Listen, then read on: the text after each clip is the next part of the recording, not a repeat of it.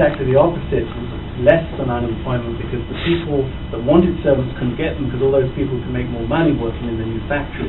Right. So that almost turns into a different situation where it was work for everybody. Well, what you're describing is absolutely true. The cost of servants tremendously increased. People were better off in the factories.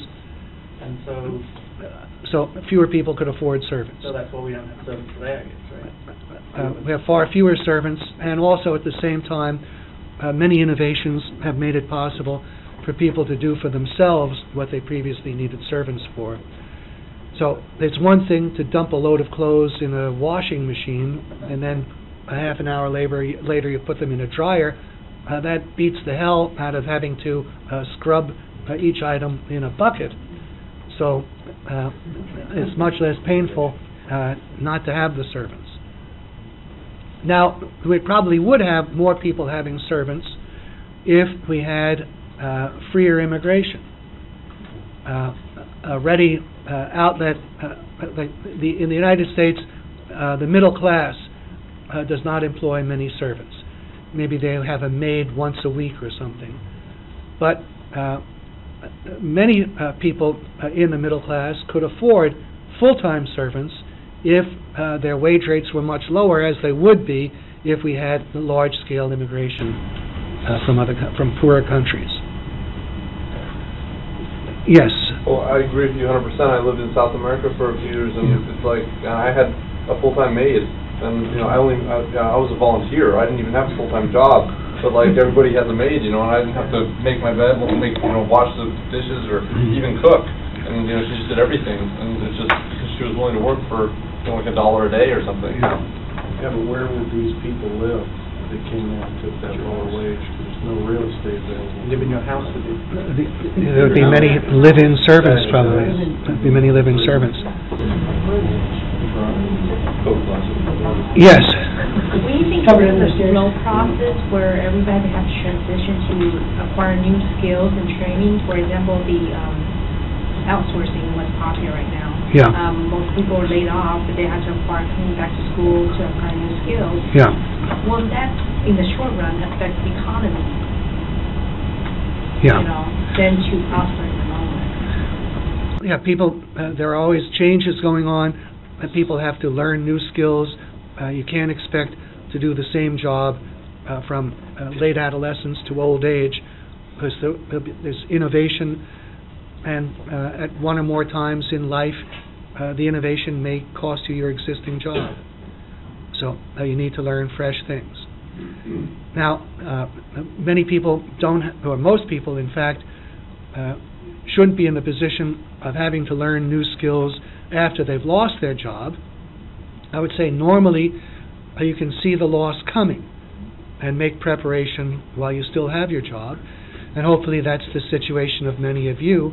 You're here getting a business degree in the expectation that if you do lose your job, it'll be much easier to find an alternative.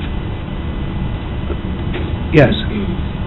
We see a large example of this just recently with the reduction in the defense industry.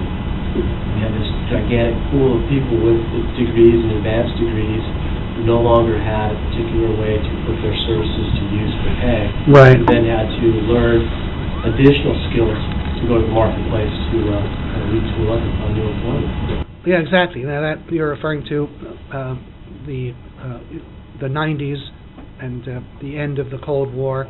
Yeah, that was a large-scale conversion, and people did have to learn new skills for that. And your name, sir? James Davis. James Davis. Right.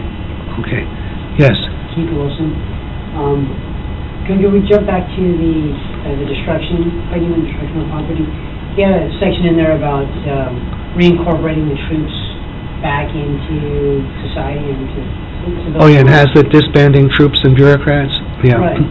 I'm just trying to put it in kind of today's perspective, where we try to keep armed forces employed. I mean, the way you wrote it was, bring up the troops when they're needed, and then kind of bring them back in and disband it when the war is over. But how does that kind of really apply when we're still maintaining the troops and keeping them? Hazlitt was writing in the context of the post-World War II years. And in World War II, we had an army, a whole defense establishment on the order of maybe 15 million people. Whoa, what's it right now? Now, what is it, maybe 2 million or so? Maybe somewhat more. I think 1.5. 1.5? Okay. Well, and at that time when we had 15 million people, the population of the whole country was only about 130 million. Now it's close to 290 million. So this was a massive defense establishment which we had in order to win World War II. And when the war ended, there was absolutely no rational basis for maintaining such an immense defense establishment. And many people were afraid that if we disband the Army, there'll be sudden massive unemployment in the civilian sector. What will the soldiers do? Well, all you have to do is realize that if we no longer need to maintain a massive defense establishment, then government spending is in a position to drop dramatically. And it did fall dramatically between 1945 and 1946. In 1945, it was something on the order of $100 billion, which was huge for that time. And in 1946, it was cut more than in half, down to about $45 billion. Now, this meant that the government is spending $55 billion less. There's $55 billion more remaining in the hands of the citizens. And so now they decide to spend it as they wish. Instead of the government buying huge quantities of tanks, planes, artillery shells, and whatever, the individual citizens are out there buying automobiles, houses, washing machines, etc. And the workers who had been producing for the war effort, and including the soldiers and sailors, they now shift into producing for peacetime use. So instead of having Detroit, whoever is working in Detroit, producing jeeps and tanks, we now have the people in Detroit producing automobiles and trucks, and joined by returning soldiers. And so we had a massive increase in civilian production, and that's when prosperity really returned to the United States. Not in World War II, but with the end of World War II. Yes? So that money was returned in theory, or the government cut spending in half. Is that money really returned to the citizens? Yeah. Did they cut taxes? Or they cut taxes, and they reduced government borrowing. So instead of the government raising certain sums of money through borrowing, it borrows less. There's more money available for civilian purposes. Yes? So my question is, it seems that each one of these principles that are argued by the author really speak to free market. And everything we've walked through so far, other parts of the book where it talks about, let's not give this farmer a low interest loan. We should allow the farmer who is most efficient to be the person who obtains the loan. It seems that the argument on the other side is that we don't do this, then certain people would have the opportunity, to economically thrive. With all that being said, my question is, that argument is free market. What would the market, give us a picture of what the market would look like? What would our country look like if it were completely free market? I would say it would be much more prosperous. People would be more contented. We'd have much better medical care. We'd have a much better school system. We'd have a much better highway system. In the same way that we replace the horse and buggy with the automobile, we have tremendous progress wherever there is any significant element of economic freedom. We'd have that much more consistently. Let me add a component to my question. Yeah. Because I tend to agree with that. Pardon me? I tend to agree with that. Yeah. However, how do you explain, how do you rebut the argument that is made often? The reason why we need to have these controls, i.e. the farming example, is that if you don't, mass poverty will occur. or certain individuals would not be able to survive. But with your description you just made, it's all rosy. Everything's phenomenal. Everything's great. So how would you rebut the argument that is often made as to why that bridge is built, even though there's not a need for a bridge, but we create jobs? That's a consistent argument. How do you address that? Now, I think the major question you're asking pertains to poverty. It's certainly true that developments can occur that will make certain groups of people poorer than they were before, at least temporarily. Like if the demand for their services drops, or there's some competition that makes what they're doing obsolete. And so they can have a short-run decline in their standard of living. But always what's displacing them is a more efficient method of production, and people are not frozen rigidly into what they have been doing.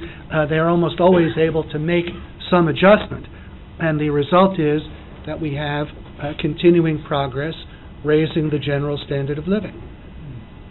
Now, as for poverty, I would say there's an awful lot that the government does that is making people unnecessarily poor. Let's start, take something, first of all, like the minimum wage. Now, if you recognize the principle that the higher the price of anything is, the smaller the quantity demanded, if we make wage rates artificially high, that means the quantity of labor demanded will be lower, and it will be less than the number seeking employment. The effect of the minimum wage law is to compel some people who might have been employed to be unemployed. That's not improving them. If they could have been employed making something, and had they been employed, they would have probably acquired some skills, some better work habits. They would then have had the basis for earning some more money later on. They'd have been better qualified by virtue of the work they had done. Now that's one instance. But then there are more. The government does not simply have a minimum wage for low-skilled, unskilled workers. The minimum wage law applies to them. But there are other things the government does that are very similar for higher-skilled workers. What would be examples of the government in one form or another imposing minimum wages higher up the economic ladder? Well, what do labor unions attempt to do? Okay, labor unions are attempting to impose artificially higher wage rates, in effect a minimum wage for skilled workers or semi-skilled workers. Now, when they do that, what happens to the quantity of skilled and semi-skilled labor that's demanded at the higher wage rates? That's reduced, right? Now, that means there are fewer people employed as carpenters, plumbers, electricians, etc., than who might have been. And where do they go? Where do they go? They'll look for other jobs, lesser jobs, right? So they enlarge the supply of labor in lesser skilled areas. Now, in order to be absorbed in these lower skilled areas, what would have to happen to wage rates? They'd have to be lower. See, labor unions and other devices that artificially raise wage rates in some areas have the offsetting effect of reducing them in other areas, because they reduce the number of people who can be employed at the artificially high wages. They cause a spillover of labor. They enlarge the supply elsewhere, and it'll depress wage rates lower down. Now, suppose we have this kind of arrangement prevailing throughout the economic system. People are being displaced from certain areas because of the elevation of wage rates. They fan out into other lesser areas. And in these other lesser areas, suppose for whatever reason, either unions or habit and custom, the wage rates do not fall to absorb them. But if they're more skilled, more qualified, they're likely to become employed, and who will then lose their jobs? Lesser skilled people. And they'll crowd down. If they're more intelligent and ambitious than the people there, they can get employed. Where does the process stop? Who ends up bearing the burden of the unemployment? The least skilled. There's a concentration at the bottom. The government is powerfully depressing the wage rates of poorer people not just by denying them employment altogether through a minimum wage, but in depressing the wages that would be sufficient to employ them. Suppose we abolish the minimum wage law. People at the bottom could get employed, but the wage rates might be horrendously low. What could we do to make it possible to employ more people at the bottom on better terms, to alleviate the pressure, so that as we were increasing the number of people working at the lowest jobs, people presently working in such jobs could move up to higher jobs? What will we need to do to make that possible? Well, how about totally free up the labor market? Abolish all artificial wage restrictions, so that people who had the skills and abilities could find employment by successfully competing higher up the ladder. Then we'd alleviate pressure at the bottom. And what would be the effect of more people working at a higher level of skill and efficiency? What would be the effect of this on the supply of goods and on the prices of goods? They'd be less. So what would be the effect on the standard of living of poorer people? It would be increased. Now, what if also we didn't compel miserably poor people directly or indirectly to pay 15% of their earnings to Social Security? See, they're paying 7.5% directly out of their own wages, but what the employers are paying on their account, from the employer's point of view, that's part of their wages. Well, suppose the workers could get that. That would be a significant improvement. And similarly with all other fringe benefits. Then also, if we wanted to make the cost of living less, suppose we have free trade, make everything as inexpensive as possible. So more people would be employed, they'd be employed on better terms than are otherwise possible, and they'd be getting goods cheaper. That would be a genuine anti-poverty program. Those would be the lines. Yes, and Dave, tell me again your name. Rosendahl. Right. So supposing these theories are true, yeah, then can you pinpoint a reason or a set of reasons why we're not using them, why they're not employed by our government or the country? Well, I would say very few people are aware of the truth of these theories, and they have mutually opposing ideas, mutually exclusive ideas. They believe, you can think of it this way. There are two fundamentally radically opposed methods of pursuing material self-interest. One method is that of the free market. In the free market, you're not allowed to resort to force or fraud. You can't point a gun at anyone, you can't steal from him, you can't commit fraud. Okay, now, what if the use of force is effectively taken off the table? And here you are, you want to serve your material self-interest. You want to be rich. What do you have to do if you cannot commit robbery, fraud, or anything of that kind? You have to deal with people honestly. They will only deal with you voluntarily. What do you have to do to get people to deal with you voluntarily? You have to make it worth their while. You have to satisfy their self-interest. Well, this is self-interest in a very positive, productive way. This is what generates all of our progress and prosperity.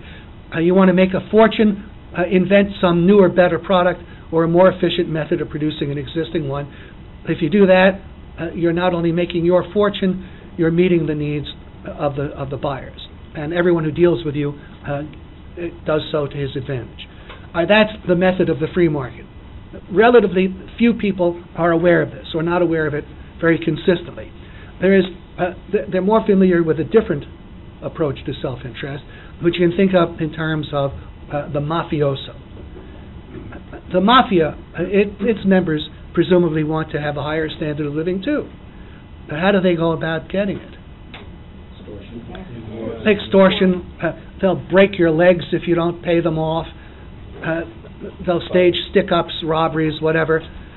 And I think that many people think when you talk of self-interest and the profit motive, that's how they understand it. They think it means that people will be looting and plundering one another.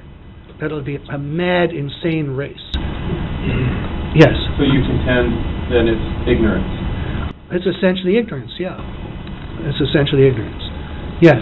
How does the John Castillo, by the way. How does John what? John Castillo, Castillo. yeah. How does the role of the United States and kind of how we sit internationally in some of our foreign policies dictate a lot of what you're saying? You painted a pretty good picture here domestically, but I would assume that obviously we do a lot of things where the government spends a lot of dollars, or back to the discretionary spending of the government. I would assume that a large portion of that's done internationally, which, oh by the way, has probably caused us to be the type of nation that we are today.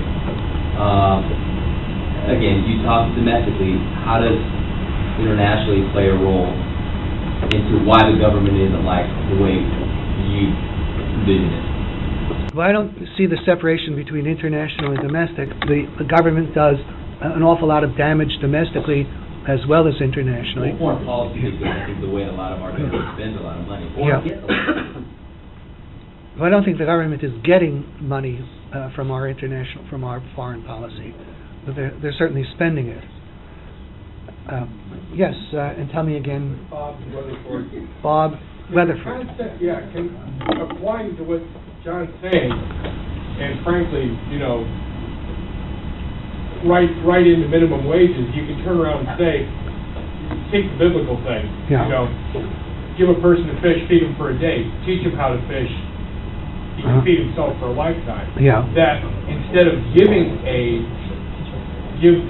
the means, and by free trade, we're giving other countries the means to support themselves. They can create goods that they can sell. They don't need us to give, or any other country, to give foreign aid to them. Right. In the sense of a gift. So just like it is contended that we cripple people with welfare, we're crippling other countries with foreign aid. That if we had a true free market society, many of these problems would not, or a free market world. I didn't know that you had in mind foreign aid, but these are valid observations that Mr. Weatherford is making. The unnecessary discretionary spending that was in the book. What do you mean discretionary spending? Well, I think that you pointed out, or I believe it was pointed out in this book, that obviously anything more that the government spends, other than really necessities, roads, bridges, police, military to defend the country, other than that, it's really kind of unwanted spending. Well, I think the distinction you're referring to that Hazlitt is making, when he has the discussion, I think, of a bridge in connection with public works projects. And he says it's one thing if a bridge is needed to facilitate the flow of traffic. We have bottlenecks, and so a bridge is really needed. And he thinks that sort of government expenditure is legitimate, but if the government is spending to build a bridge, then you'd have to ask, other things equal, would they rather pay less or more? They'd rather pay less. Now, if their motive is not to have a bridge to solve some traffic problem, but their motive is to stimulate employment, if that's the idea, then do they want a more expensive or a less expensive bridge? Then they'd actually want a more expensive bridge, because their objective is not really the bridge, it's giving people the work to do to produce the bridge. And he's totally opposed to that type of spending. He's saying government spending for public works for the purpose of making employment, that's totally destructive. Yes? Well, for the purposes of public works projects, even if they want to spend less, because of political pressures, they may spend more anyway because of prevailing wage. Because, for example, I know the federal government, Orange County is a great example. All public works projects must be prevailing wage because there's a stabilization agreement with the unions. So they're paying at least twice as much as they should be in labor just because of this agreement.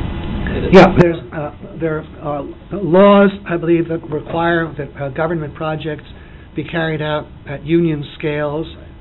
And now, why do you think there are such laws? The unions are... The unions have a lot of money to contribute to political campaigns. They influence a large proportion of their membership. So if you're a politician and you're pursuing your political self-interest just to get reelected, then you're going to be willing to enter into such deals. Now, you're not getting the money in your bank account, probably not, but sometimes that happens too. But even if you don't get a penny in your bank account, you're getting a payoff through getting reelected. and their government projects are undertaken on this basis, what's going to bring in the most campaign contributions. You see, it's not something, what's the most economically profitable. If a business is engaged in something, it wants to do something profitable, but when it's doing something profitable, it's dealing with customers who don't have to deal with it. It has to satisfy the wants of the customers. It has to serve the self-interest of everyone it's dealing with. When the politicians are doing something to their material self-interest, well, what underlies their ability to serve their self-interest? What is it that leads us to have to pay twice the cost of projects because they've decided to have this clause of paying union wages? Who foots the bill and on what basis? We do, and what makes us pay twice as much? What happens if you say, well, I know the story of this, it's a racket, and I'm deducting that sum from my quarterly tax payment? What will happen to you? At some point, maybe after a succession of progressively nastier letters, you'll end up, there'll be some armed officer at your door, and you'll be physically carted off. Isn't that a form of governmental extortion in itself? Yeah. You'd have to say that. Yes? What you could also do is, just like Arnold did, you can run for a political position and say, you know what, I'm not going to take any notice of those special interest people, I'm just going to go with what the people wanted. And that's how you break something like that. So as a person, as an American, you have the right, you can run for political office and do that if you have the money to do it. But it didn't work because he gave so much away on that budget that continued the social welfare programs of the legislature that, fine, he didn't take any special interest money. Congratulations. The budget, the compromise that he had to come through with, still... But it's still better than it was before. That's a matter of opinion. It's certainly not a dramatic improvement. Yeah, there you go. Yeah. Yes, Mr. Boisillon. Is there a society or country that is truly free market or has been that is utilizing the policies that we're talking about now? And if so, was it or is it successful? Well, I would say historically the United States came closest, and compared to most of the rest of the world, is still relatively free. And the extent to which we have prosperity, I would say, depends on the free elements. I mean, it still is possible for people to start new businesses, to introduce brand new products, new methods of production, and they do it on their own initiative, for their own profit. And so the economy is still powered by that. But there are more and more obstacles and barriers in the way. And I would say, if you look around at the world, I think there's a pretty close correlation between the freer the country, the more prosperous. Yes? But is there in history an example of, I think that's where you're going, right? Is there a specific example? Kind of answered it, the United States is the closest to that. That's it? We talked about the artificially inflated wages. I mean, is there any country that just totally abolished that, let it run its course, and if so, was it successful? Well, I would say with the absence of significant interference in wages, that was true of the United States and Britain through the 19th century, and there was tremendous economic progress. And different countries are attempting to move in that direction. Some of the West European countries have finally realized that the very high unemployment rates that they have may have something to do with the power of the labor unions in those countries, and so they're attempting to weaken that. You won't find them confronting it head on, but I think that's implicit anyway. Yes? I'm sorry, just very brief. Yeah. The point you made very swiftly earlier about this free market and what we would look like if we had a free market. Yeah. The most common argument that I get in terms of arguing capitalism versus socialism, let's say, in that battle that goes on in our economy presently, is how we're headed more and more towards the land of the have and have-nots. So when you talk about the issue of efficiency, for example, right, and we talk about innovation, then to your point, there are many individuals who have taken advantage. I'm one of them, taking advantage of innovation, and therefore I can become wealthy. Yeah, I've done that. Okay. But then arguably there's another group that because of that innovation, they did not take the leap. They did not, learn the new skills. Yeah. And so as a result, they arguably became poor. And so it appears that we've got this elimination of the middle class. There's the have, there's the have-not.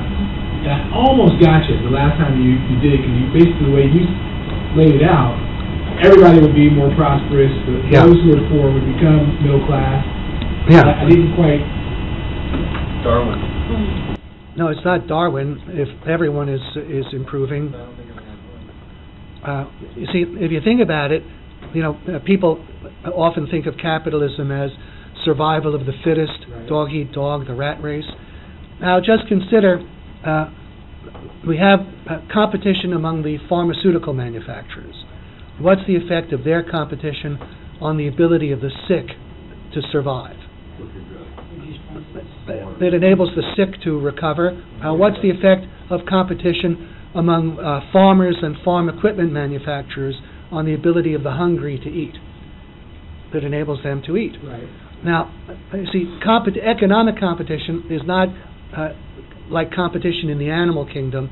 The animals are competing for a scarce stock of nature-given necessities. There's only so many zebras in the jungle for the lions. The lions have no ability to enlarge the supply of zebras. Economic competition is a competition in the positive creation of new and additional wealth. IBM and Apple are competing not over grabbing computers off the computer trees, but they're competing in who can make a better, less expensive computer. And this is the nature of economic competition throughout, so it's positively augmenting the supply of goods. Now, if you think about it further, what's the basic way you make a fortune if you can't resort to force or fraud? Okay, you have to introduce better products or more efficiently produced products. What's the effect of that on the customers? It's improving it. It's improving it, right? And competition keeps passing the improvements forward. At one time, the way Intel made money, they introduced the 8286 chip, and that was very profitable and the hottest item. Well, what happened when others started making the equivalent chip? Then there's no special profit in the 8286. They need the 8386. And then competition wipes out that profit. Well, what's the net effect of this? People are getting better and better chips at lower and lower prices. And the same thing is true really across the board. We have automobiles introduced because someone made money. They're continually improved because someone made money. And it's this way up and down the line. So the way you make high profits is by introducing improvements. And then what do you do if you want to build a fortune? The source of a fortune is essentially the reinvestment of high profits. Well, as the fortune is accumulated and reinvested, where is it? Well, it's in things like machines and factories, the means of production. And who are the means of production physically producing for? The general consuming public. See, if we have a society in which there are people able to get rich by virtue of the improvements they bring about in production, and then they save and reinvest that wealth in the further means of production, well, this is a society in which there's tremendous means of production using ever-improved technology. What's the effect of that on the supply of goods available for the masses? It's going up and up. And what's the effect if you have more wealthy business firms? What's the effect on the demand for labor? That goes up. So the non-capitalists, the people who are living by selling their labor, they're benefiting from the improved demand for labor and the improved supply of products that they buy. So there's a general benefit. Now, we don't observe everybody having the highest level of prosperity, in part because we have a heritage. The natural heritage of the human race was immense poverty. It took quite a while to elevate this. And we have a lot of interferences which stop it from going further, of the kind I've illustrated. Now, there are many people who are poorer and worse off, despite a lot of progress that's been going on. And this seems to be a great puzzle to many people. But at the same time, if you stop and think of people's attitudes toward the cost of government regulation, like the Environmental Protection Agency will impose regulations that may cost tens of billions of dollars or even more. God knows what the total cost of the environmental regulations has been over the last 20 years. Now, who do most people think pays for this? They think companies. They think. I read an article in the New York Times a week or two ago arguing that companies are paying 93% of the cost. Now, do you believe that if something is done that raises the cost of production, that this is coming out of profits for very long? No. It goes into higher prices.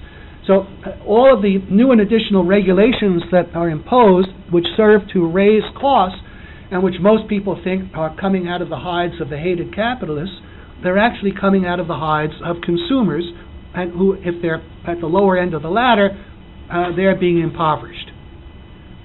We have uncontrolled government regulation. See, we have an attitude, companies have to formulate the environmental impact of whatever they're doing. And who knows what that is? And that's pretty vague and undefined. But no one ever stops to consider what is the economic impact of these environmental regulations and other regulations. And if you're running up costs, tens and hundreds of billions of dollars without any concern, it shouldn't be all that amazing that there are going to be a lot of people who are made unnecessarily poor. And so I would say, if you want to explain a problem of poverty, the place to look is the run-up in costs imposed by government regulation. That would bear a lot of investigation. Yes, Mr. Chung? Along the same line as with the government regulation, do you think that the benefit will shift to elsewhere? I mean, not necessarily, diminish, out the air. I mean, say for instance, the EPA, they impose, different laws to, and fines and so forth from businesses if they violate the law. Mm-hmm. While that benefit would keep it, the benefit of keeping the environment safe and good and so forth, does have other benefits to other businesses. Say, for instance, for farming and for other businesses.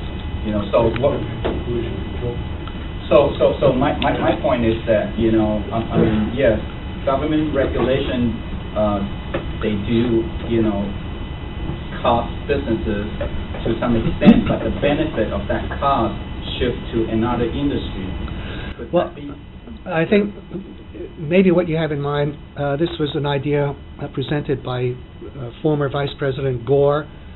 I think he was making an argument of this kind, that there would be prosperity from manufacturing the pollution controls or whatever, the various devices.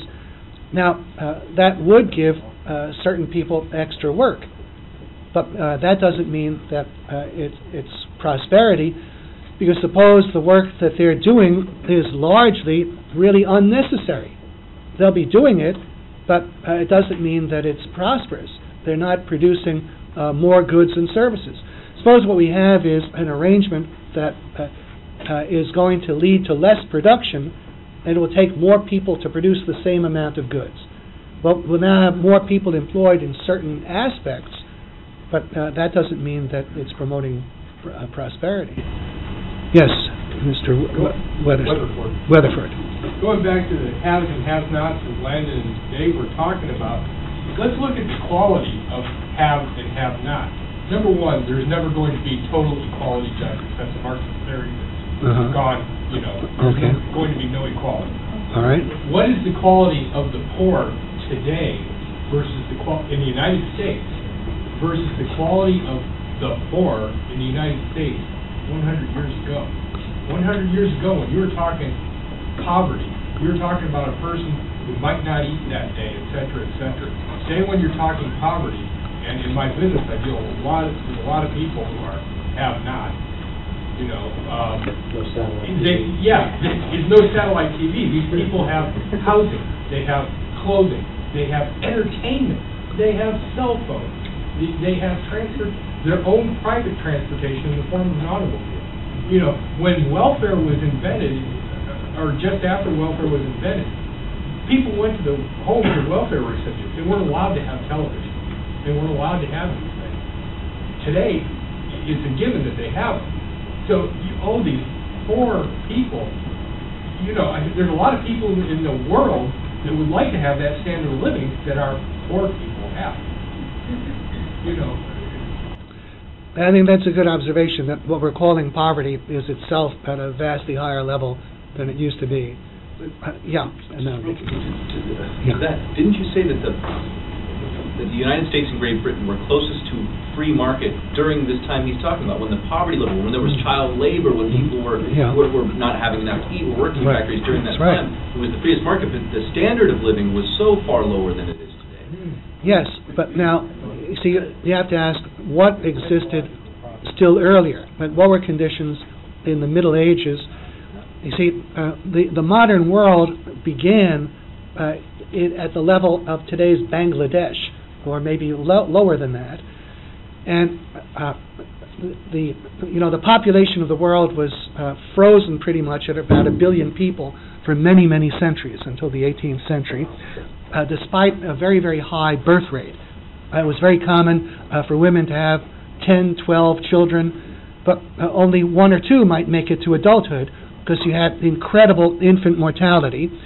I remember reading some years ago, this may not be true any longer, but perhaps a generation or so ago it was, that the average newborn American child had a better chance of living to age 65 than the average newborn Indian child had of living to age 5. Now, think of that sort of thing across the world. Think of conditions, the primitive state of medicine. If you lost a tooth, there was no dentistry ever to replace it. If you broke an arm, it would never be set properly. All kinds of diseases were very common. People were very malnourished, subject to plagues. Life was a horror. There was a movie some years ago, I think, with Sean Connery, I think In the Name of the Rose or something, that gave a good indication of the horrible poverty of that period. There are some others. People couldn't afford new clothing. They'd be wearing woolen clothing, second, third, and fourth hand. You can't wash wool very often. They'd be commonly lice-infested. People who were somewhat better off wouldn't allow average people entry into their house because they would stink so badly. People were filthy, pockmarked, diseased. The average height of people was much less than today. If you go into a museum and you see suits of medieval armor, well, the average height of an adult male in Western Europe might have been a little over 5 feet because of miserable diet conditions. So that's where the world started. That was the kind of poverty. And then, slowly and gradually, things started to improve. It's true, the work week was horrendously long, conditions were horrible, pay was miserably low, but let's consider what sorts of things improved this. It was the fact that there were some more adventurous individuals, entrepreneurs, businessmen. Their first successes were in making low-cost, mass-produced clothing. The first industry of the Industrial Revolution was the cotton textile industry. And who was it producing for? Who were the customers of the machine-produced cotton textiles? Not the wealthy ladies and gentlemen, but miserably poor people. They had mass production for the masses, and for the first time in history, poor people could get new clothing. And there are improvements in agriculture, the iron plow, the steel plow. Decade by decade, there were improvements. And you could see it in population figures. In Great Britain, the population by 1825 was probably double what it had been in 1800 after previous centuries of stagnation. The working conditions were still miserable, but the market, by virtue of raising real wages, you see what these improvements do, there's newer and better goods. They're more efficiently produced.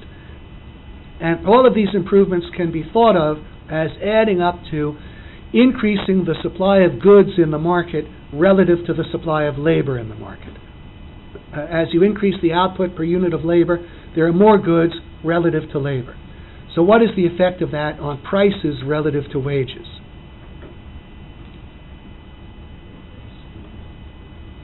If we have more goods relative to labor, prices are falling relative to wages. What's that do to the buying power of wages? It raises it. It's raising real wages. So conditions were improving. Now, if you have a generation or more of this, let's say you start out, there are many, many people who barely to survive need to work 80 hours a week.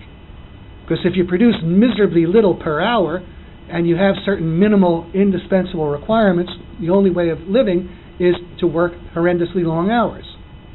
Well, suppose because of these improvements in the output per hour of labor, a generation or two later, the real wages have doubled. Well, that puts a lot of people in a position in which they could afford to earn less than double, to work 60 hours instead of 80 hours, perhaps, or 70 hours instead of 80. They don't earn quite as much as they could, but they don't die if they work shorter hours. They can afford to work shorter hours. Well, as more and more people would prefer to work shorter hours, how does that make the market start to offer shorter hours? So you just think if you're an employer and there are large numbers of workers who have a preference for a shorter work week, and they're willing to back that preference by accepting wages that are a little more reduced than the hours. Like they'll work 7/8 the hours, but do so at 65% of the wages. Then won't you start offering that? Won't that be the economical thing to do? Well, that's how the market shortens the work week. It becomes economical as more and more workers have higher real wages and can afford to work shorter hours. And if that's what they want, then the market brings it about. And in a very similar way, it brings about improvements in working conditions. Now, suppose people need to work a certain number of hours to satisfy their requirements, and the government steps in and compels them to work less. I suppose we had a political party today that would say, you crazy Americans, you're working too much. What are you killing yourselves for? Let's work 30 hours a week. Would the government be doing us a favor? No. If we work 3/4, what should we expect to happen to how much we produce? We should produce on the order of 3/4. And what should that do to the prices we'd have to pay? They would go up. And even if our weekly wages stayed the same, even if they said, okay, we'll make the employers pay you that much more per hour, so you'll have the same amount per week, well, still, if we produce 3/4 and prices are 4/3, our standard of living is 3/4. Well, have we been benefited by a compulsory shortening of the work week? No. Analogously, there was child labor. Apart from the case of orphan children, who made the decision whether a child worked and how much? The parents. The parents did. Now, as the real earnings of the parents got higher and higher, they were in a position to keep their children home longer. So maybe in 1800, there were children working in some areas as early as the age of 5. But by 1850, it might be on the order of 10. By 1900, maybe 12. Today, 25 in many cases. So, now just think, by the same token, you know the story of Swiss Family Robinson. Suppose there were a social worker who visited Swiss Family Robinson and saw they're having the children gather the firewood and do various other chores, and they wrote a report, this is unhealthy for the children, they need to rest and have an education, and then the social worker comes back with a policeman to impose this. Would that be helping Swiss Family Robinson? No. And when you stop child labor in miserably poor families, do you think you're helping them or making them poorer? You're making them poorer. If children in Bangladesh are producing soccer balls, that's very unfortunate that they have to do that, but are they better off being able to do that and earn something to avoid starvation than not to be able to have even that? Are we helping them by boycotting their soccer balls? I don't think so. Yes? All right. Now, I realize this is a macroeconomics class, and I personally am converted to capitalism. I was, like, after my first economics course, okay? Okay. But my problem is that probably the majority of people in this room are all employees, and as employees in the United States, we pay almost 50% in taxes, right? And, you know, due to an upcoming, you know, election... 50% of the taxes or 50% of our income? Close to that. Let's just say 40%, whatever. Okay. Yeah. Of our take-home income goes to taxes, okay? And so then, and I realize that there's a lot of inefficiencies with unions, okay? Yeah. You know, I love shopping at Walmart because I love Walmart prices, okay? Yeah. You know, which is a non-union store. Yeah. But, and so I realize that there's inefficiencies with unions, and then I also realize, you know, so what are the, you know, unionized grocery stores and unionized airline employees doing? They're, you know, shifting to these kiosks and these self-checkouts, you know, so they're going to the machinery, right? And so, you know, in the short term, you know, you're going to have flight attendants or whoever out of the job, and you're going to have cashiers out of the job because of the machinery. So, because the unions can't fire them or else they'll get sued by the union, right? Or the grocery store can't, you know, fire the employees or lay off the employees, you know, et cetera, right? Because of the inefficiencies of unions.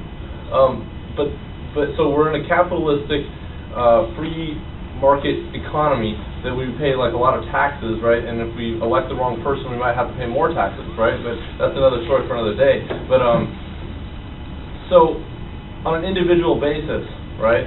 I go and I work for corporate America, right? Fortune 500. I'm going to try and climb the corporate ladder, right? Yeah. I'm going to pay 50% of my, you know, income to taxes for the rest of my life as an employee, right? And so, I guess. But corporate America has no loyalty to me, right? Like, if something goes wrong in the economy, or something goes wrong in the company, or even in my personal life, I'm disposable, right? They could fire me like that for anything.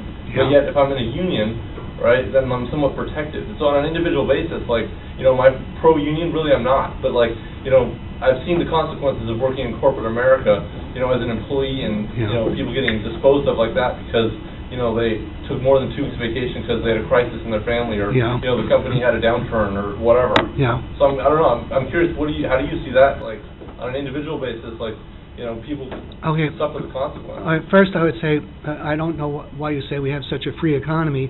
The very fact that there are people paying 50% of their income in taxes, that's depriving them of half their freedom with respect to their income. Right. So that's not very free. Now, it's certainly true that a corporation has the right to fire a non-union employee with very little notice at its pleasure, but by the same token, you have the right to quit. Now, if you want guaranteed employment, the other side of that is you're not going to be able to leave either. Right. Now, it doesn't have to be as hard as it is to find an alternative job. It's very often the case that if you lose a given job, you're faced with really taking a plunge into a kind of abyss because you may not know where you can turn. Well, the solution to that, to make it possible for people to relocate with minimum hardship, is to make the economy as free as it possibly can be.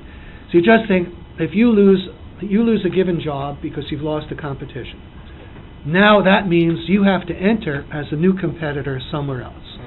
In what type of economy would you like to have to do that? In an economy that's wide open to your competition, where anything that you're capable of doing, you can try to do, or an economy that's more or less substantially closed, where in order to get employed, you need to have seniority in a union. Oh, I see. Okay. See, the more controlled the economy is, the worse are the consequences of losing a given job, and it's kind of paradoxical. The more controlled an economy is, the greater is the burden that bears down on people who are left with some degree of freedom, and they think that they need controls to protect themselves. So you think you need to belong to a union. Well, you wouldn't need to belong to a union if the rest of the economy were open to your competition.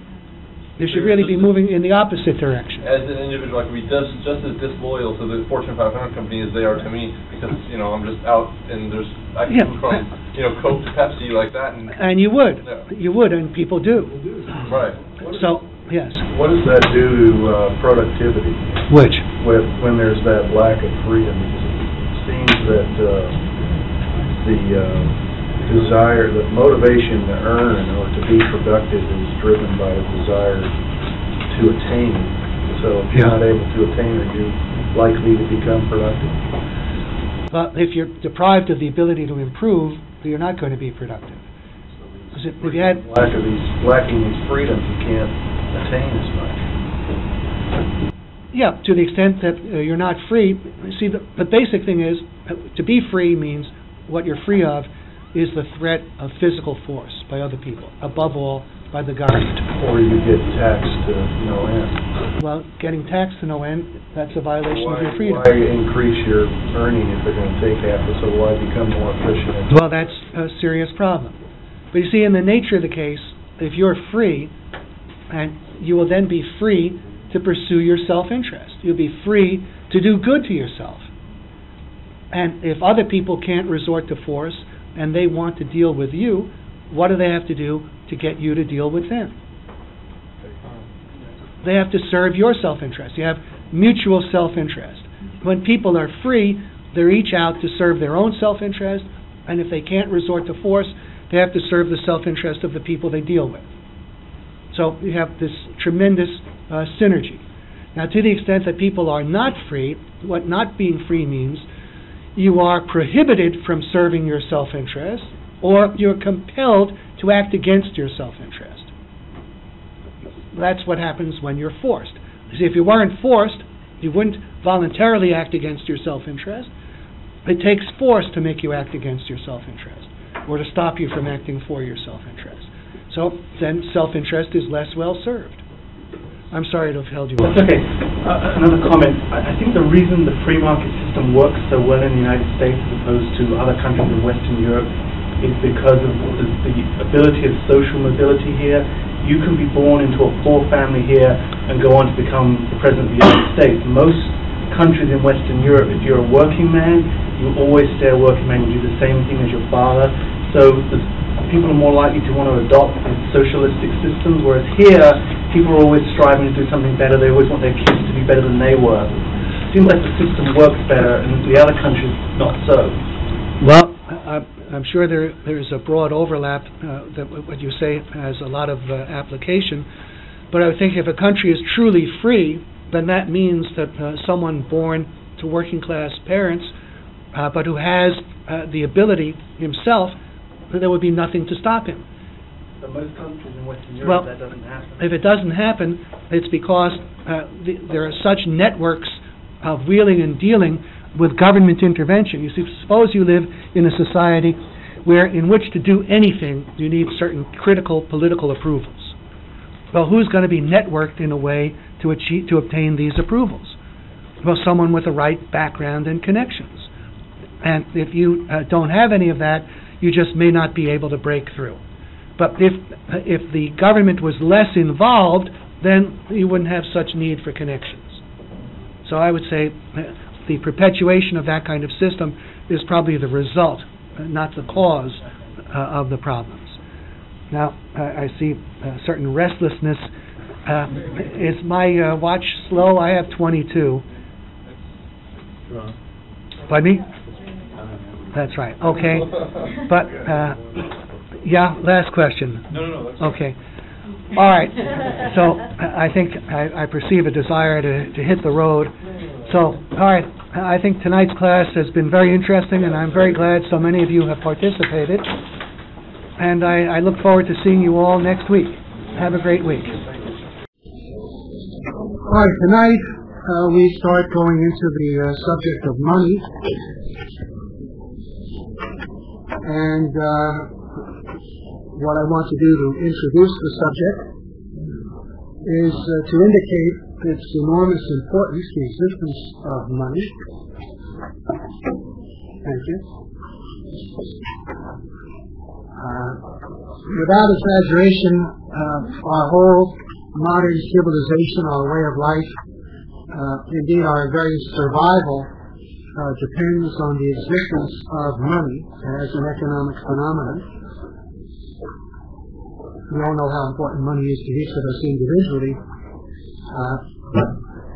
What I'm about to show now is that there is really no good way of conducting an economic system without the use of money.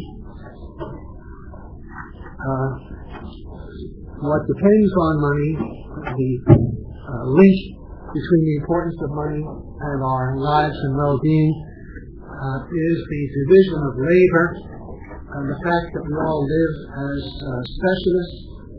Each of us devotes pretty much his full working time to producing or helping to produce just one, or at most a very small number of things, which are overwhelmingly and in many cases entirely consumed by other people.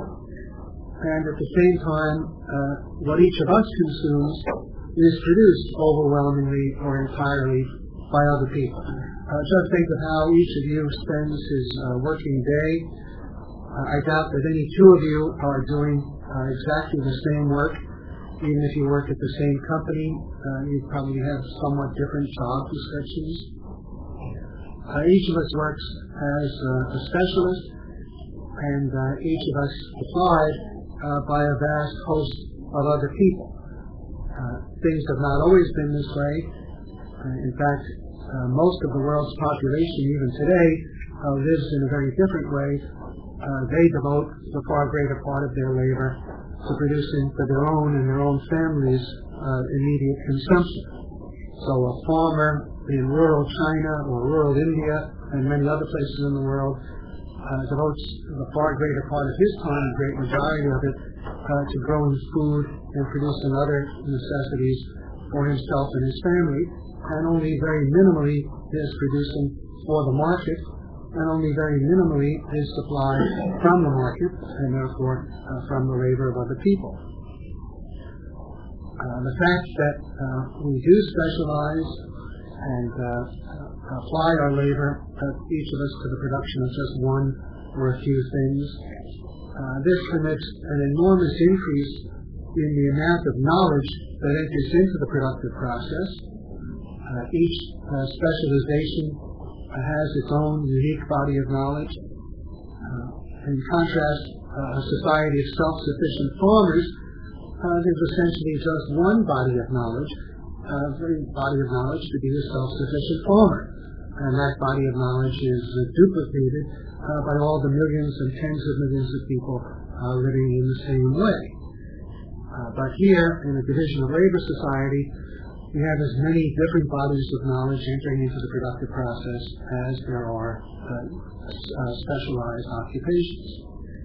And each of us benefits pretty much from the totality of all this knowledge in our capacity as a consumer.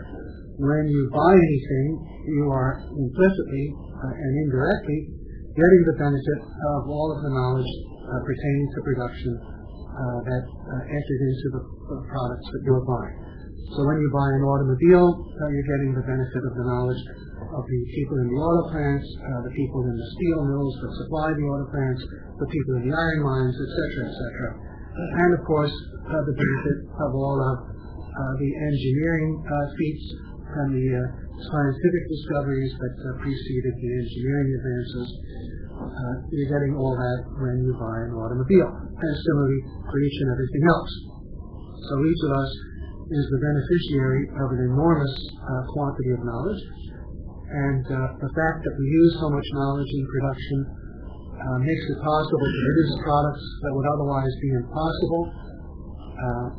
If the body of knowledge was limited to what one farmer and his wife could hold or one farmer and his wife plus a few neighboring villagers, it would be unthinkable to attempt to produce such a thing as a jet engine or any complex product.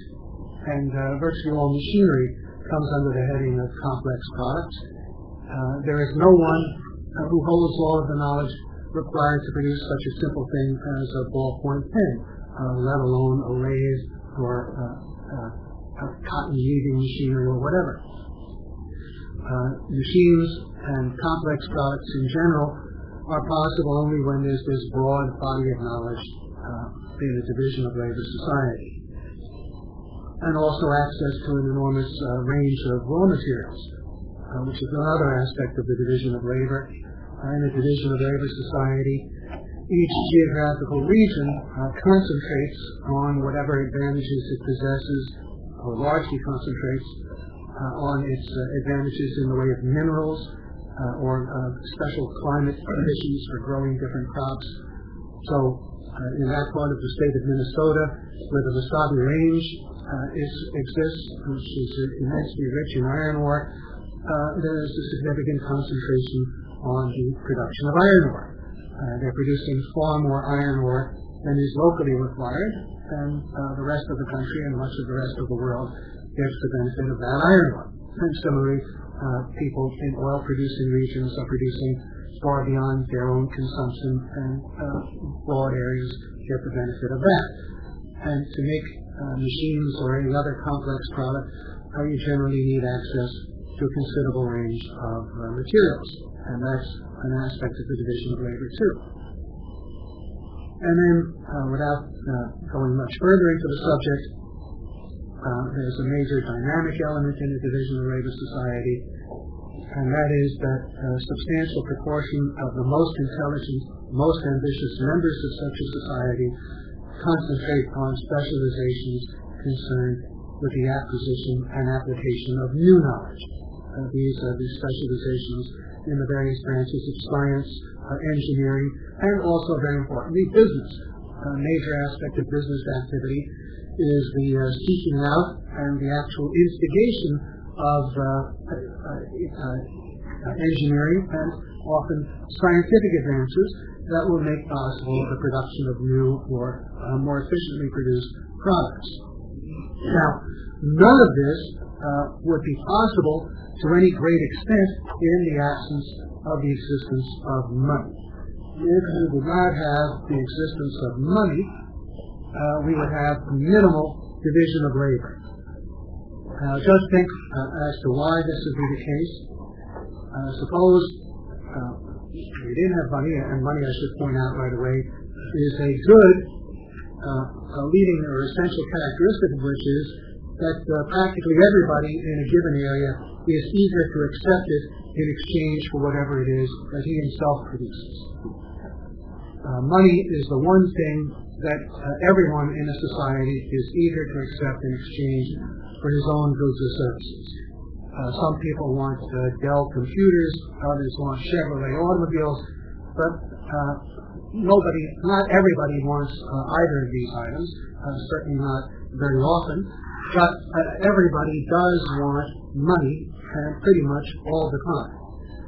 And this means that once you come into the possession of money, if it is something that everyone does want, then it's a simple matter for you to turn around and obtain whatever it is you want.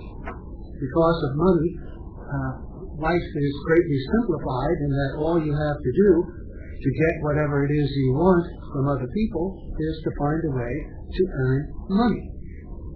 And this is what makes possible the enormous specialization. It's what makes possible the division of labor being carried to the point where it is today. Each of us is in a position to live by doing virtually anything that some number of other people are willing and able to pay money for. We can specialize in anything that any other people are prepared to pay money for. Because then, once we have the money, we can easily turn around and obtain whatever it is that we want from other people, from third parties. Now try to imagine that money did not exist. Here you are, you've been going into your grocery store, whatever, buying clothing, paying your monthly mortgage payment. How many of you are doing a kind of work that your grocer needs, or needs very often and reliably? How many of you are doing any kind of work that your mortgage lender needs or needs very often? I doubt that that's a significant element. Just think how many of you are engaged in activities how many of you are engaged in producing for international trade, for goods that are going outside the state, or outside Orange County, or outside the particular part of Orange County that you live in? I think virtually all of us is engaged in producing for people who do not supply us. And each of us is supplied almost entirely by people for whom we do not produce. And if it ever became necessary that in order to be supplied, we had to produce something that the suppliers wanted, well, that would pretty much destroy the division of labor society.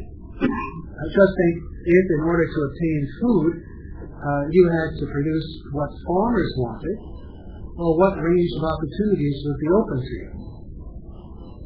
How could you live if money were destroyed and we were back to the days of the exchange of goods for goods, barter, the direct exchange of goods for goods?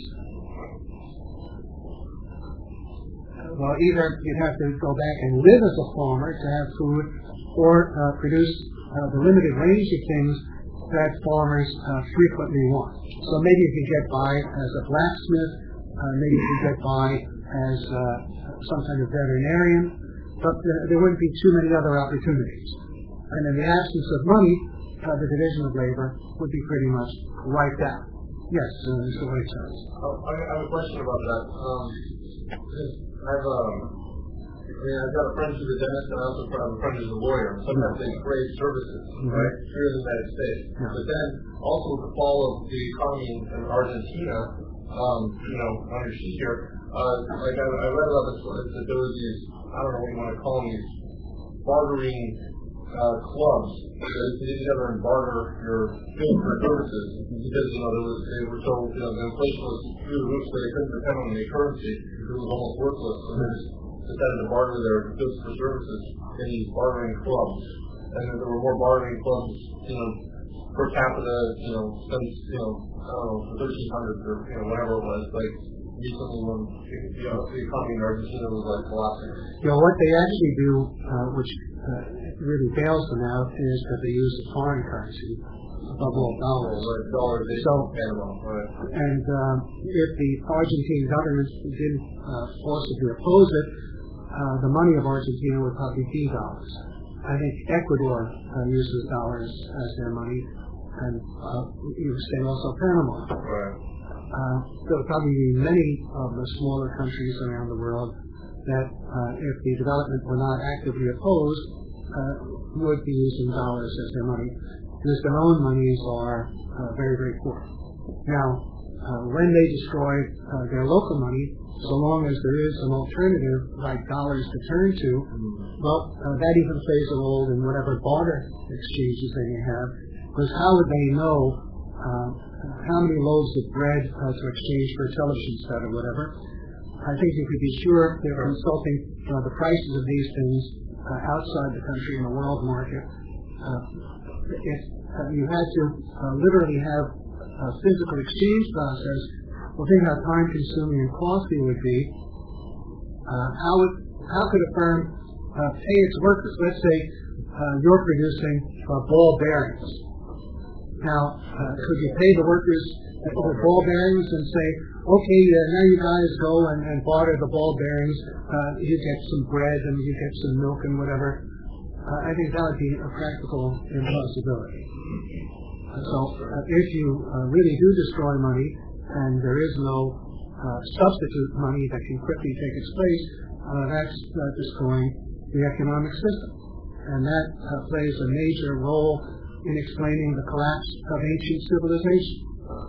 The Roman Empire in the 1st and 2nd century AD had a considerable degree of division of labor, the greatest up to that time, and it probably wasn't surpassed perhaps until the 15th century in modern times. And that was followed by centuries of self-sufficient production, that was feudalism.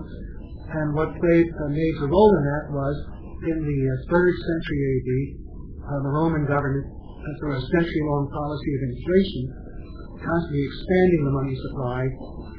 They were collecting gold and silver coins and taxes, repeatedly melting them down, adulterating them with lead and copper to have more coins to spend.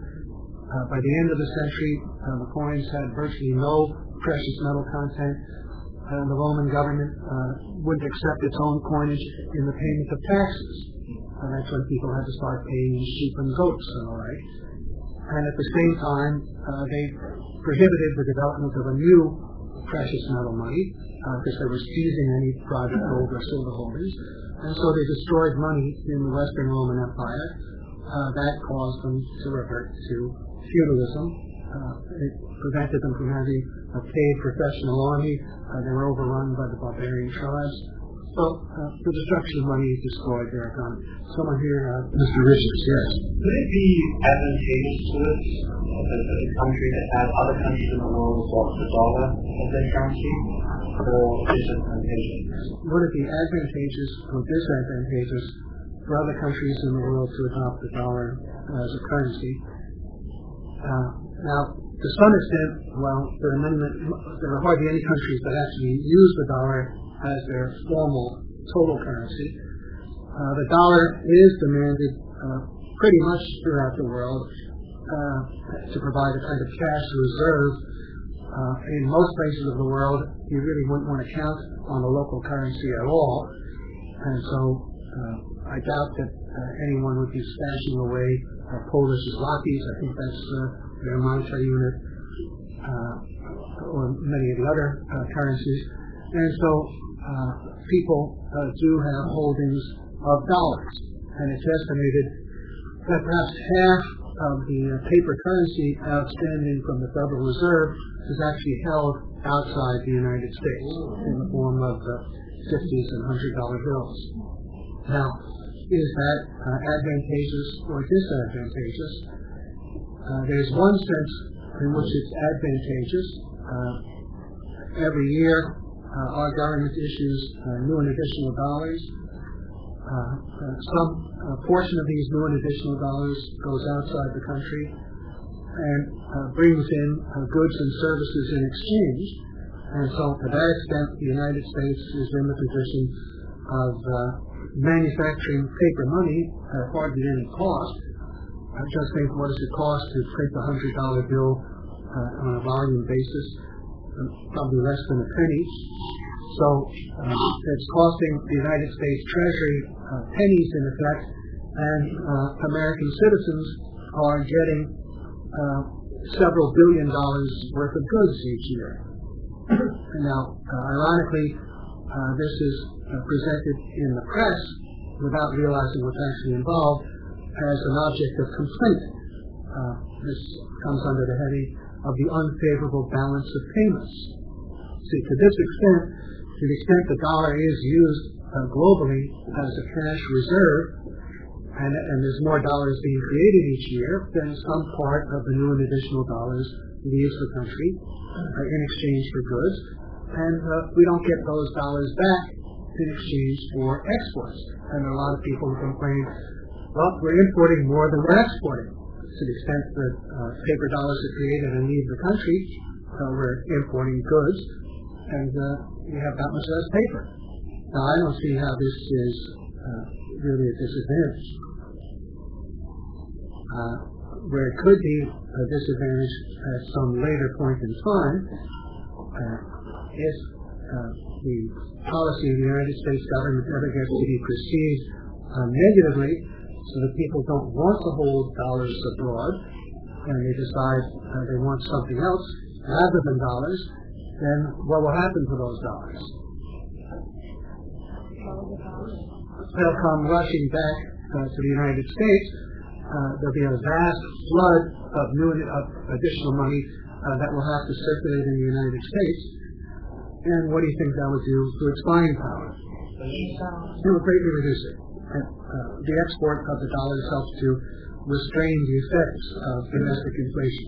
Is that Ms. Herrera? Okay. What about people that work here in the United States and earn money but send money to another country to support a family out there? How does that affect our economy? Well, how does that affect our economy? Well, I would think to a large extent, the people in the other country, or the people that they buy from, they then buy goods from the United States in one way or another. Or to some extent, as I just explained, maybe some of that money will reside in the foreign country. I'm sure there are many people of Mexican origin who are remitting money to relatives in Mexico, and some of that money undoubtedly accumulates as additional cash holdings of Mexicans. And to that extent, there are goods and services that have been obtained, and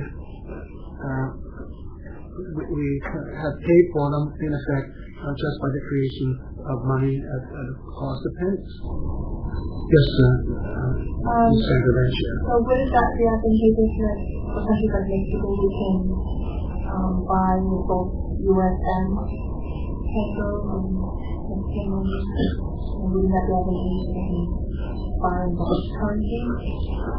Well, the advantage to them is by people sending remittances, the relatives who receive the remittances are able to buy things they otherwise couldn't afford. That's the advantage to the recipients of the remittances. The main advantage to people in the United States is, the advantage to an individual is you're getting some good or service from someone of Mexican origin, and they're happy to perform it because you're paying them dollars. When I went to Mexico, because I haven't been there before, I was surprised that they were able to take my currency. Yeah. And they were more than happy to take that over, Mexican money. So I found that pretty. Well, you see, the Mexican money doesn't have a very good record or very good prospects. Not too many years ago, there was a major depreciation. I forget what the peso, the older peso went from back, I guess it was in the late 90s, if I'm not mistaken. Suddenly its value plunged overnight, and whoever was counting on these pesos suddenly woke up and found they had lost a substantial percentage. And so people don't want to hold pesos knowing that that is something that can be repeated. So they'd rather hold dollars. Yes, Mr. Wright, and now with the movement of a single type of money in your euro, do you see any with the advent more and more of paperless money being using yourself or your credit card as well as a check as such a change of cash? Do you see in the future the possibility of a single currency for the first world countries or industrialized countries? A single currency that would be paperless, totally costless other than practice electronics.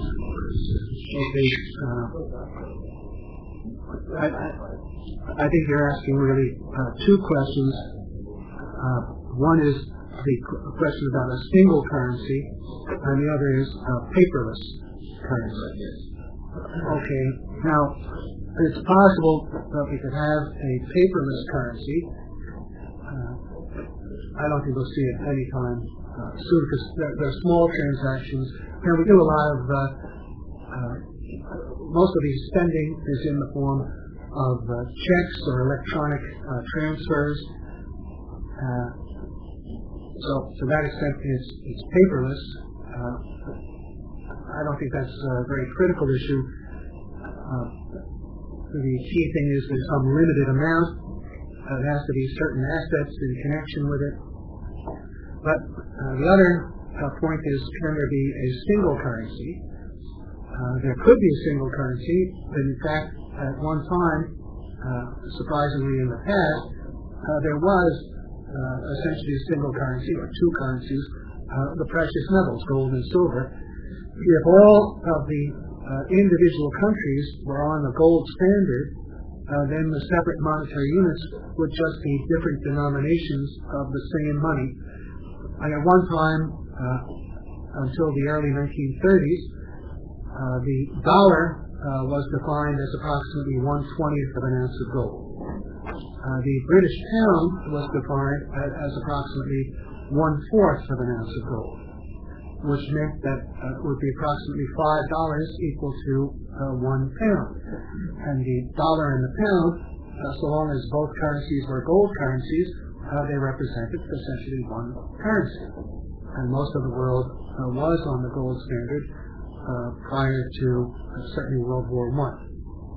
Now, you'd have a universal money if again all of the different countries or major groupings adopted the gold standard. It's conceivable there could be a paper or quote paperless paper money, meaning non-precious metal, a global such money.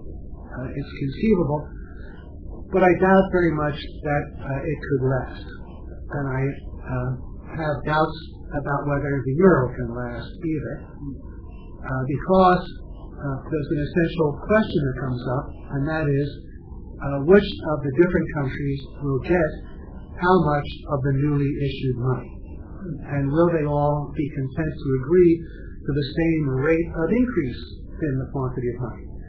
And just look at things from recent history. If you're comparing the Dutch and the Germans on the one side and the Italians and the Spaniards on the other, do you think they had the same ideas about what is the appropriate rate of increase in the quantity of money in their country? Who do you think would favor what kind of policy? Do you have any information on this? I want your country to be a great advantage. Well, the greatest advantage, but I'm asking now about the rate of increase in the quantity of money. How would they perceive the advantage of their country? Like how would the Dutch and the Germans view what will be best for their countries? Would they think that a rate of increase in marks and Dutch guilders as rapid as the increase in lira and pesetas would benefit their countries? Would the Spaniards and Italians think a rate of increase in lira and pesetas as modest as the rate of increase in marks and guilders would be a good idea for their countries? Yes. If it's going out of their country, then wouldn't be to the benefit, but if they stay within their country, then it would be to the detriment, right? Well, let's assume it stays in the country. And what is your name, sir? Keith Wilson. Keith Wilson. Which do you think they would perceive as being beneficial? A rapid rate of increase, a la Spain and Italy, comparatively rapid, or comparatively slow, a la Germany and Holland? Ms. Novacki? Nikolova. Well, it depends on the economic standards in the country. For example, in Bulgaria, we are part of the euro because it's so-called third world country. So to us, it would be much more beneficial to get the euro because raise the standards of living and economy in Bulgaria. Okay. And many individual people in Bulgaria welcome the euro in the same way that people in Panama and Ecuador and Argentina welcome dollars. But the question is, if you look at the politics of Bulgaria, do you think the Bulgarian politicians and the pressure groups there are all content to have the quantity of money in Bulgaria increase no more rapidly than the supply of euros, or would they rather be able to have a more rapid increase in the quantity of money? Maybe they want to just control that. Well, control it to make it slower or faster? I think faster. Do you think that the Italians and Spaniards will be content if the monetary policy of the European Central Bank is governed by the Dutch and the Germans? I don't think so. They'll think that's too slow a rate of growth. On the other hand, would the Germans and the Dutch be happy with a monetary policy geared to what we assume is the wishes of the Italians and Spaniards? I don't think they could be happy. Now, so it's difficult to see how the different countries can be satisfied for very long. They have different ideas about what's an appropriate policy.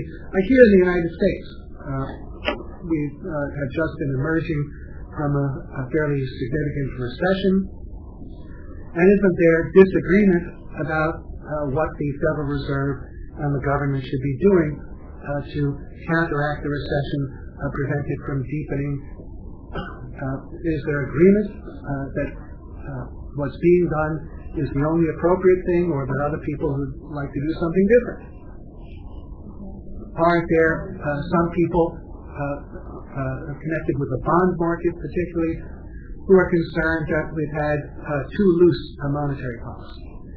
And there are others who are concerned with slow job growth, who've been saying the monetary policy has not been loose enough, and there should be more rapid expansion. So there's disagreement here, and it's political disagreement. Now imagine that the disagreement becomes connected with a divergence of nationalities.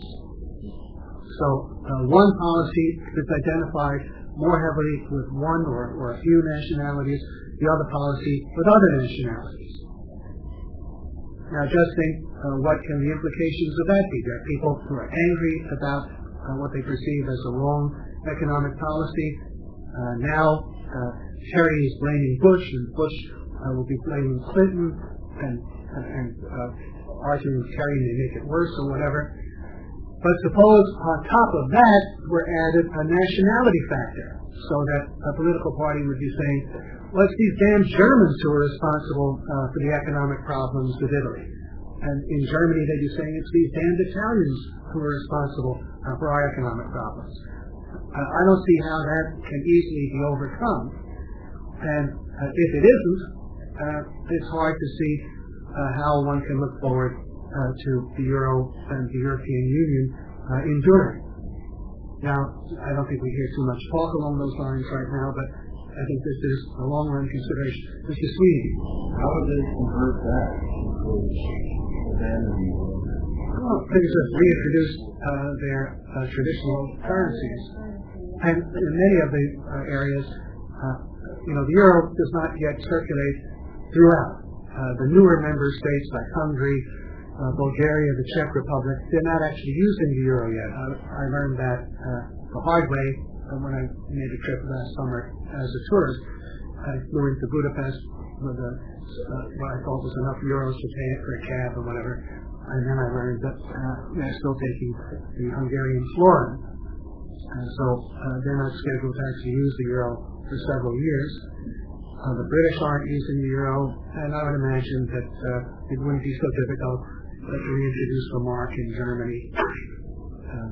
They would probably introduce it, one mark equals so many euros or a fraction of a euro.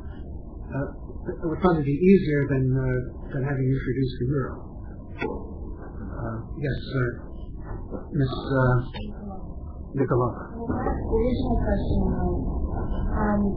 the euro has been very strong and higher than the dollar, but the dollar is being used primarily for trading around the world. So how come the euro is so stronger than the dollar? Why has it gotten stronger than the dollar? I would say it's the very, very low interest rate policy of the Federal Reserve.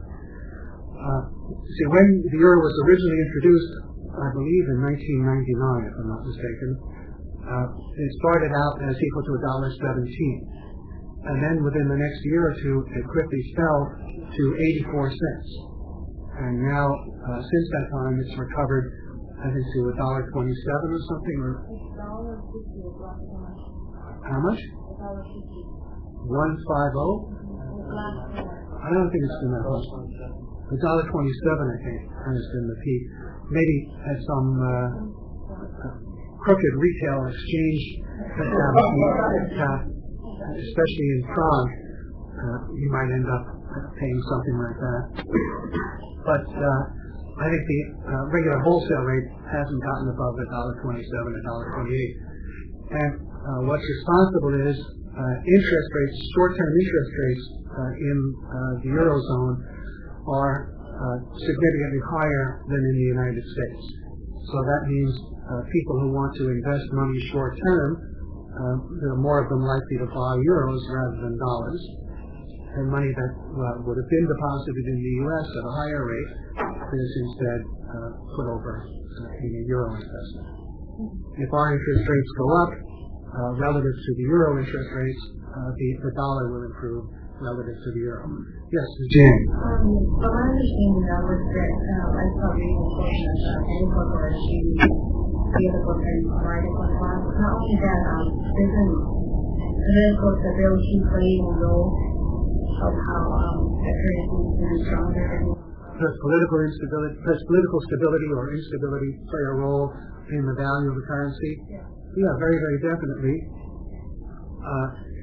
If the more the political instability, the greater is the likelihood that the government of such a country will resort to a policy of more rapid increase in the quantity of money in order to pay their bills. So if there's political instability, are people going to be eager to invest in such a country? I mean, after all, what does political instability mean in the last analysis? How does it affect individual investment decisions? Suppose you thought the government of some country is unstable. What would that mean? What would it mean? What do you mean? Okay, what could happen if the government is unstable? Well, if it's seriously unstable, maybe you have a revolution there, maybe some crackpot political party takes over, or a coup, and you don't know what they would do. What does that do to the security of property and the value of contracts in such a country? It makes the risk much greater.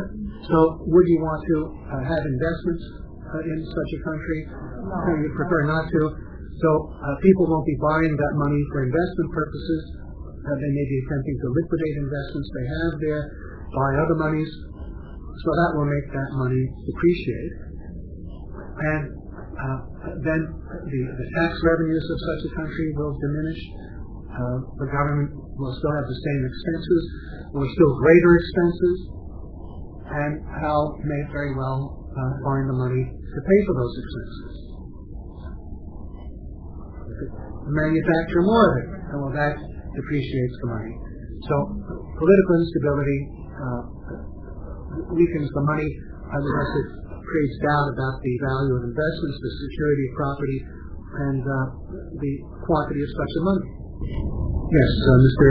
Davis. That was a good example that was just a couple years back in Baja California or Mexico or locally, where the government took over all of the American land properties. And so what we have now is they're just recently on vacation, and there's all these half-built condominium complexes and all these structures that are halfway built, and you wonder, why does he put all that money in that? Because it's all American money. Who's going to continue to put money into something that the government now owns?